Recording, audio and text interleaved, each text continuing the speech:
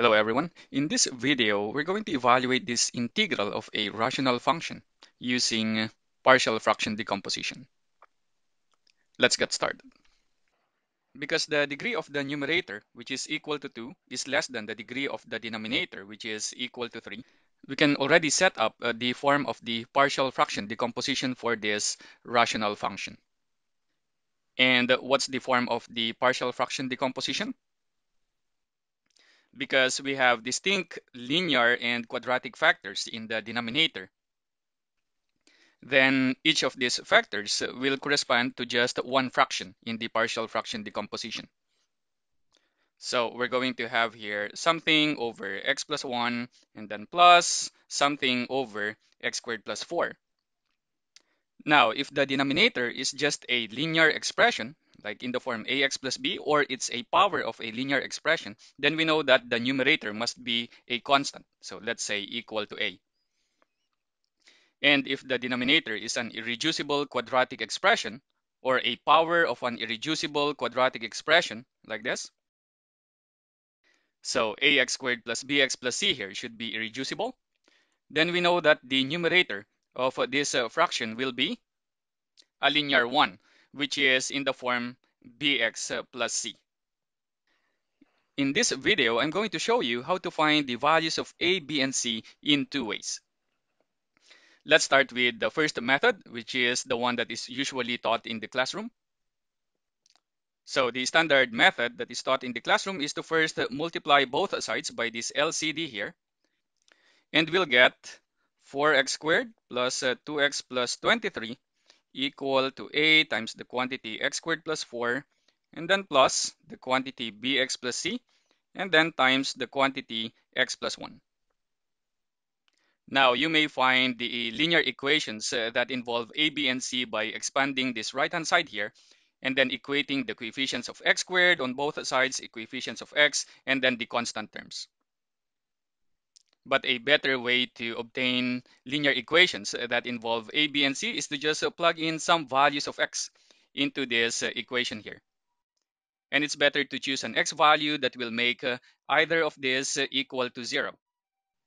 So since we cannot make this factor here equal to 0, we look at this product here.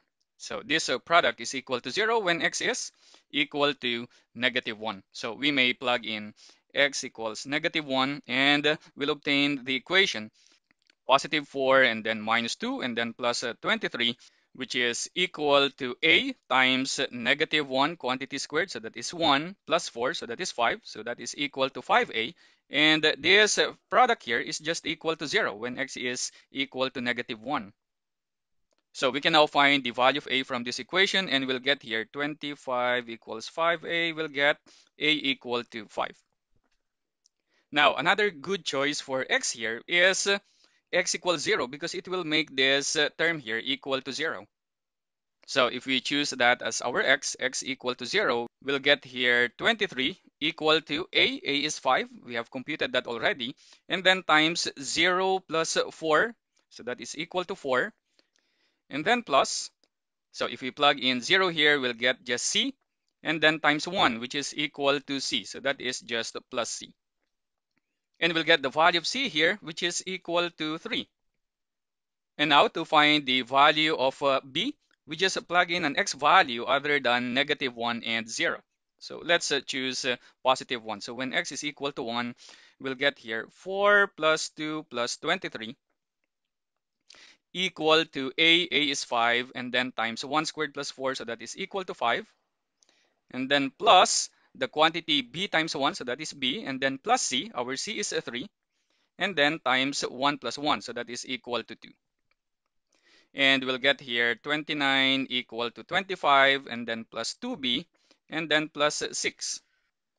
And this will give us 2b equal to 29 minus 31, so that is -2, which gives b equal to -1. Therefore, we can already write our integral as integral of a, so that is 5 over x plus 1, and then plus bx plus c. So we have here -1 times x, so that is -x plus c, that is 3, all over x squared plus 4, and then dx. So we can now find an antiderivative of the first term here, 5 over x plus 1, and that is 5 ln absolute value of x plus 1. And to find an antiderivative of this, so the strategy is to split it into two fractions. So we can write that down as minus 1/2 integral of 2x over x squared plus 4, and then dx. This is just the part that is negative x over x squared plus 4, this part here. And why did I write it that way? Because I want to use u substitution later. This is just in the form integral of du over u. So this becomes u. And we can easily integrate this one. And then we have here plus 3 times the integral of 1 over x squared plus 4, and then dx. So for this third integral, we can actually use already a formula, integral of du over u squared plus a squared is just equal to 1 over a times the tangent inverse of u over a, and then plus c, where a is greater than 0.